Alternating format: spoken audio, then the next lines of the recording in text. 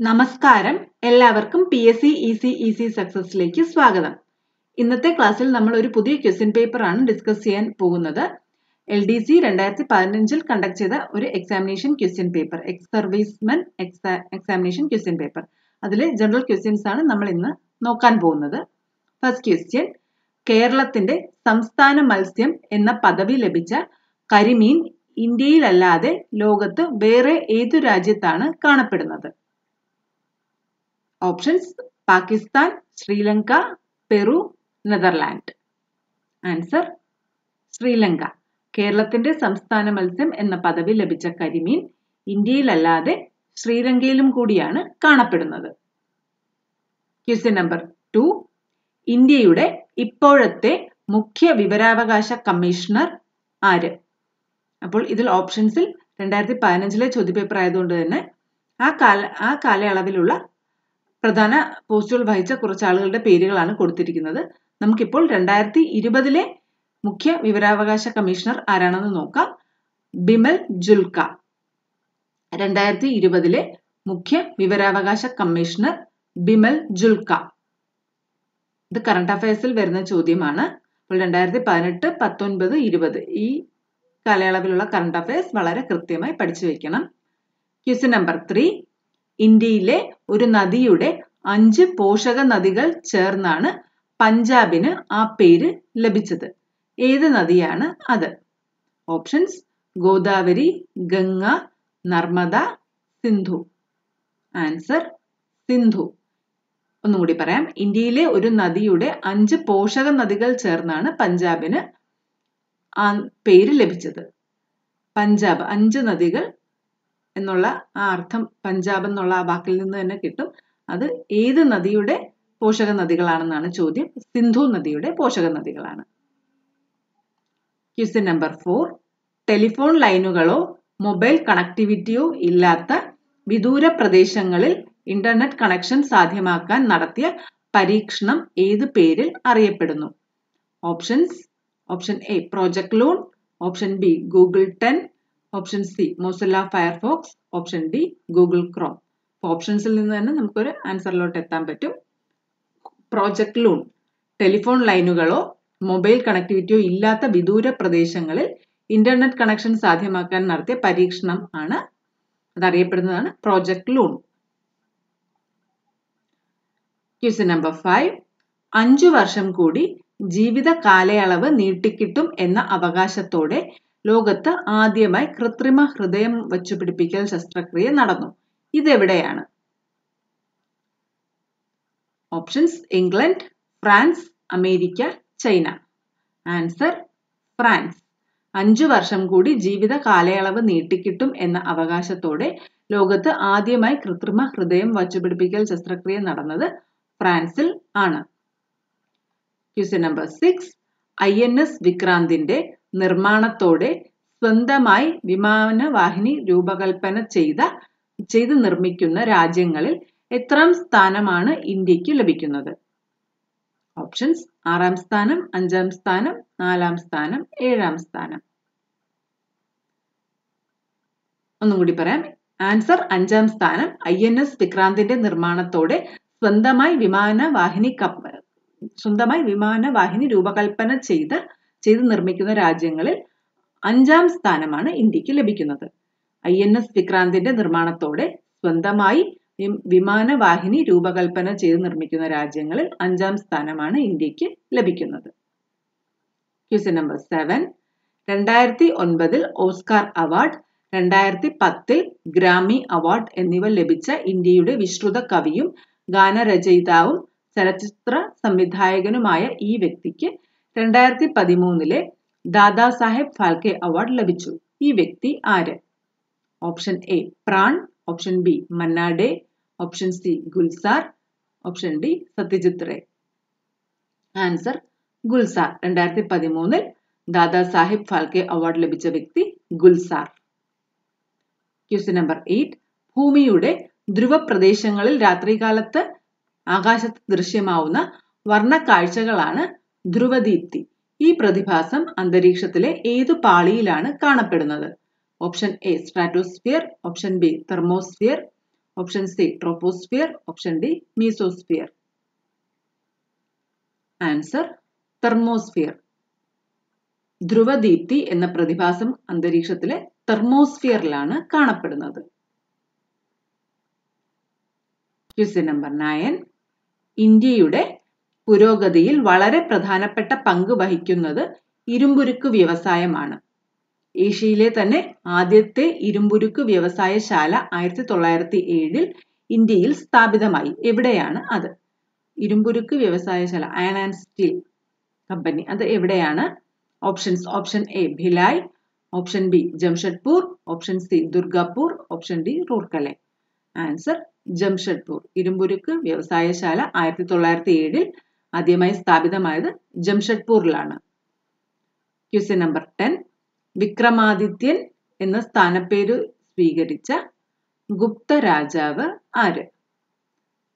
Options: option A സമുദ്രഗുപ്തൻ, option B ചന്ദ്രഗുപ്തൻ ഒന്നാമൻ, option C ഹരിസേനൻ, option D ചന്ദ്രഗുപ്തൻ രണ്ടാമൻ. അപ്പോൾ AD 4-ാം നൂറ്റാണ്ടിൽ ആരംഭിച്ച ഗുപ്ത പരമ്പരയെ കുറിച്ചുള്ള അതിൽ നിന്നുള്ള ഹിസ്റ്ററിയിൽപ്പെട്ട ചോദ്യങ്ങൾ, ഇതുപോലുള്ള ചോദ്യങ്ങൾ ഏതെങ്കിലും ഒരു ഡൈനാസ്റ്റിയെ കുറിച്ചുള്ള ചോദ്യം ഉണ്ടാകാറുണ്ട്. അപ്പോൾ ഇത് ഗുപ്ത ഡൈനാസ്റ്റിയെ കുറിച്ചുള്ളതാണ്. വിക്രമാദിത്യൻ എന്ന സ്ഥാനപ്പേര് സ്വീകരിച്ച ഗുപ്ത രാജാവ് ചന്ദ്രഗുപ്തൻ രണ്ടാമൻ. വിക്രമാദിത്യൻ എന്ന സ്ഥാനപ്പേര് സ്വീകരിച്ച ഗുപ്ത രാജാവ് ചന്ദ്രഗുപ്തൻ രണ്ടാമൻ. Question number 11. 1926 royal commission of India currency and finance പ്രകാരം നിലവിൽ വന്ന റിസർവ് ബാങ്ക് ഓഫ് ഇന്ത്യയുടെ ഇന്ത്യക്കാരനായ ആദ്യത്തെ ഗവർണർ ആര്? Option A HVR Iyengar, option B PC Bhattacharya, option C sir CD Deshmukh, option D BN അഡാർക്കർ. Answer sir CD Deshmukh. Reserve bank of ഇന്ത്യയുടെ ഇന്ത്യക്കാരനായ ആദ്യത്തെ governor sir CD Deshmukh. Question number 12. 18-ാം നൂറ്റാണ്ടിൽ ഇംഗ്ലണ്ടിലും ലോകത്താകമാനവും വ്യാവസായിക വിപ്ലവം സൃഷ്ടിക്കുന്നതിൽ ഈ യന്ത്രം കാരണമായി. ഏതായിരുന്നു ഈ യന്ത്രം? ഓപ്ഷൻ എ ന്യൂകാമന്റെ ആവി യന്ത്രം, ഓപ്ഷൻ ബി കാറ്റാടി യന്ത്രം, ഓപ്ഷൻ സി ആവി യന്ത്രം, ഓപ്ഷൻ ഡി ബുൾട്ടൺ വാട്ട് യന്ത്രം. ആൻസർ ആവി യന്ത്രം. 18-ാം നൂറ്റാണ്ടിൽ ഇംഗ്ലണ്ടിലും ലോകത്താകമാനവും വ്യാവസായിക വിപ്ലവം സൃഷ്ടിക്കുന്നതിൽ ഈ യന്ത്രം കാരണമായി. ആ യന്ത്രമാണ് ആവി യന്ത്രം.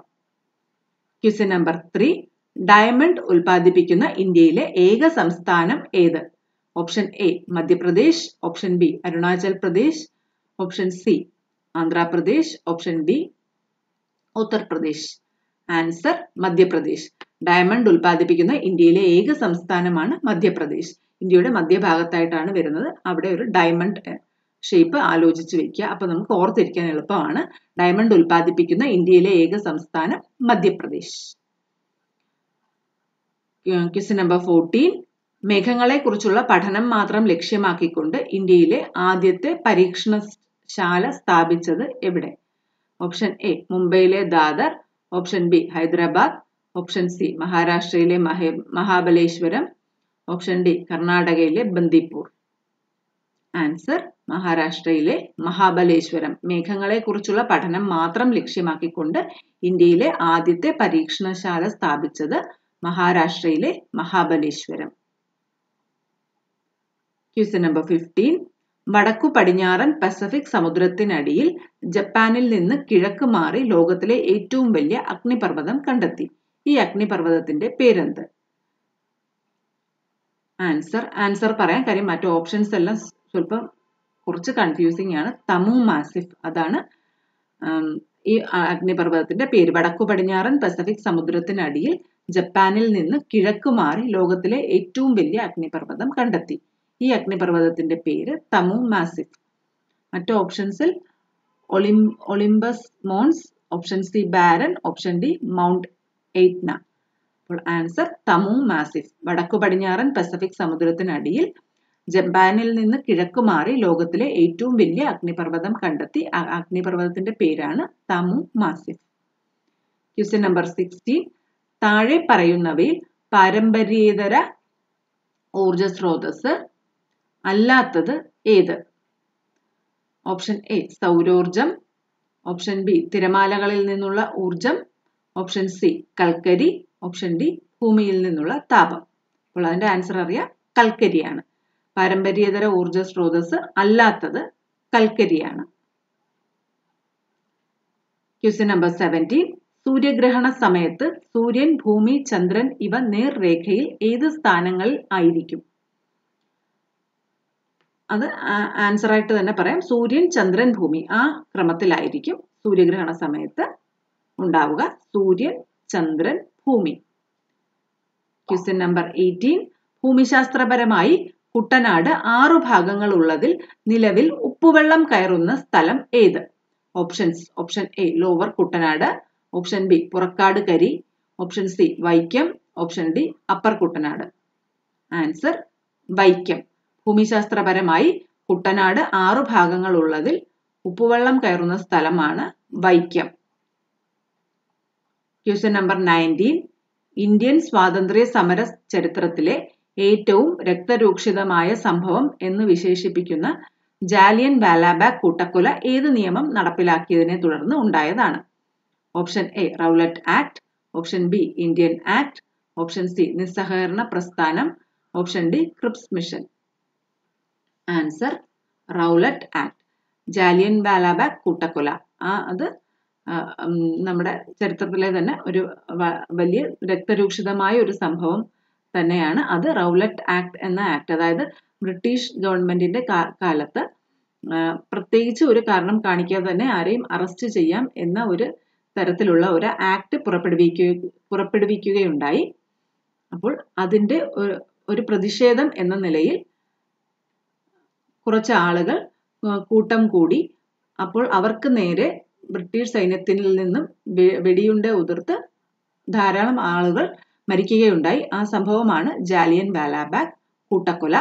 അത് 1919 ഏപ്രിലായിരുന്നു ജാലിയൻ വാലാബാഗ് കൂട്ടക്കൊല നടന്നത്. അപ്പോൾ അത് റൗലറ്റ് ആക്ടിന്റെ നടപ്പിലാക്കിയതിനെ തുടർന്നാണ് ഉണ്ടായത്. Answer Rowlatt act. Jallian Walabagh കൂട്ടക്കൊല റൗലറ്റ് ആക്ട് നടപ്പിലാക്കിയതിനെ തുടർന്ന് ഉണ്ടായതാണ്. Question number 20. അന്താരാഷ്ട്ര ബഹിരാകാശ നിലയത്തിൽ ഏറ്റവും കൂടുതൽ ദിവസം താമസം, ഏറ്റവും കൂടുതൽ കാലം ബഹിരാകാശത്ത് നടത്തം, ബഹിരാകാശത്ത് വെച്ച് മാരത്തോണിൽ പങ്കെടുത്ത ആദ്യ വ്യക്തി എന്നീ ബഹുമതികൾ നേടിയ ബഹിരാകാശ സഞ്ചാരി ആര്? Option A അനൗഷ Ansari, option B Kalpana Chawla, option D Valentina ടെരഷ്കോവ, option D Sunitha Williams. Answer Sunitha Williams. അന്താരാഷ്ട്ര ബഹിരാകാശ നിലയത്തിൽ ഏറ്റവും കൂടുതൽ ദിവസം താമസം, ഏറ്റവും കൂടുതൽ കാലം ബഹിരാകാശത്ത് നടത്തം, ബഹിരാകാശത്ത് വെച്ച് മാരത്തോണിൽ പങ്കെടുത്ത ആദ്യ വ്യക്തി എന്നീ ബഹുമതികൾ നേടിയ ബഹിരാകാശ സഞ്ചാരിയാണ് സുനിത വില്യംസ്. Question number 21. ജനങ്ങളുടെ നിക്ഷേപം സ്വീകരിച്ചുകൊണ്ട് ജനപങ്കാളിത്തത്തോടെ നിർമ്മിച്ച ഇന്ത്യയിലെ ആദ്യ വിമാനത്താവളം ഏത്? ഓപ്ഷൻ എ ഛത്രപതി ശിവാജി അന്താരാഷ്ട്ര വിമാനത്താവളം, ഓപ്ഷൻ ബി ബംഗളൂരു അന്താരാഷ്ട്ര വിമാനത്താവളം, ഓപ്ഷൻ ഡി സുഭാഷ് ചന്ദ്രബോസ് അന്താരാഷ്ട്ര വിമാനത്താവളം. Option C. Answer option C Kochi അന്താരാഷ്ട്ര വിമാനത്താവളം. ജനങ്ങളുടെ നിക്ഷേപം സ്വീകരിച്ചുകൊണ്ട് ജനപങ്കാളിത്തത്തോടെ നിർമ്മിച്ച ഇന്ത്യയിലെ ആദ്യത്തെ വിമാനത്താവളമാണ് കൊച്ചി അന്താരാഷ്ട്ര വിമാനത്താവളം. Question number 22. അധികാര വികേന്ദ്രീകരണത്തിന്റെ ഭാഗമായി വികേന്ദ്രീകൃത ആസൂത്രണത്തിന് നേതൃത്വം നൽകുന്ന ത്രിതല പഞ്ചായത്ത് സംവിധാനമായ പഞ്ചായത്തി രാജ് സംവിധാനത്തിന് തുടക്കമിട്ടത് ആര്? Option A Indira Gandhi, option B Rajeev Gandhi, option C ഐ.കെ. Gujral, option D Lal Bahadur Shastri. Answer Rajeev Gandhi. Panchayati Raj സംവിധാനത്തിന് തുടക്കം കുറിച്ച മുൻ പ്രധാനമന്ത്രിയാണ് രാജീവ് ഗാന്ധി. Question number 23. പട്ടികജാതി പട്ടികവർഗ വിഭാഗങ്ങളെക്കുറിച്ച് ഭരണഘടനയുടെ ഏതു വകുപ്പിലാണ് ഉൾപ്പെടുത്തിയിരിക്കുന്നത്? അപ്പോൾ ഞാൻ ആ വകുപ്പിന്റെ പേര് തന്നെ പറയാം. എല്ലാം കൂടെ വായിക്കുമ്പോൾ ഒരു കൺഫ്യൂഷൻ ആണ്. ഇതുപോലുള്ള ആർട്ടിക്കിൾസ് അപ്പം നമ്മൾ പഠിച്ചത് ചിലപ്പം ഒരു കൺഫ്യൂഷൻ വരാൻ സാധ്യതയുണ്ട് ഈ കോൺസ്റ്റിറ്റ്യൂഷൻ റിലേറ്റ് ചെയ്തുള്ള ക്വസ്റ്റ്യൻസിൽ. ആൻസർ പറയാം. പട്ടികജാതി പട്ടികവർഗ വിഭാഗങ്ങളെ കുറിച്ചുള്ള ഭരണഘടനയുടെ ഏതു വകുപ്പിലാണ് ഉൾപ്പെടുത്തിയിരിക്കുന്നത്? 330 മുതൽ 342 വരെയുള്ള വകുപ്പുകൾ. പട്ടികജാതി പട്ടികവർഗ വിഭാഗങ്ങളെ കുറിച്ച് ഭരണഘടനയുടെ 330 മുതൽ 342 വരെയുള്ള വകുപ്പുകളിലാണ് ഉൾപ്പെടുത്തിയിരിക്കുന്നത്. Question number 24. കേരളത്തിലെ ഏറ്റവും വലിയ കോട്ടയായ ബേക്കൽ കോട്ട നിർമ്മിച്ചത് ആരാണെന്ന് കരുതപ്പെടുന്നു? Option A Hyder Ali, option B Shivappa Naicken, option C പോർച്ചുഗീസുകാർ, ഓപ്ഷൻ ഡി ബ്രിട്ടീഷുകാർ. ആൻസർ ശിവപ്പ നായ്ക്കൻ. കേരളത്തിലെ ഏറ്റവും വലിയ കോട്ടയായ ബേക്കൽ കോട്ട നിർമ്മിച്ചത് ശിവപ്പ നായ്ക്കൻ. Question number 25. ഇന്ത്യയിൽ ധാതു വിഭവങ്ങൾ അധികവും കേന്ദ്രീകരിച്ചിരിക്കുന്നത് ഏത് ഭൂപ്രകൃതി വിഭാഗത്തിലാണ്? ഓപ്ഷൻ എ ഉത്തരപർവ്വത മേഖല, ഓപ്ഷൻ ബി ഉപദ്വീപീയ പീഠഭൂമി, ഓപ്ഷൻ സി ഉത്തര മഹാസമതലം, ഓപ്ഷൻ ഡി തീരസമതലം. ആൻസർ ഉപദ്വീപീയ പീഠഭൂമി. ഇന്ത്യയിൽ ധാതു വിഭവങ്ങൾ അധികവും കേന്ദ്രീകരിച്ചിരിക്കുന്നത് ഉപദ്വീപീയ പീഠഭൂമി. Question number 26. ഇന്ത്യയുടെ സ്വാതന്ത്ര്യത്തിന്റെ 50-ാം വാർഷികത്തിൽ ആരംഭിച്ചത് ഇന്ത്യയുടെ എത്രാമത്തെ പഞ്ചവത്സര പദ്ധതിയാണ്? സ്വാതന്ത്ര്യത്തിന്റെ 50-ാം വാർഷികം എന്ന് പറയുമ്പോൾ 1997 മുതൽ 2002 വരെയുള്ള പഞ്ചവത്സര പദ്ധതിയാണ് ആ കാലയളവിൽ വരുന്നത്. അത് 9-ാം പഞ്ചവത്സര പദ്ധതിയാണ്.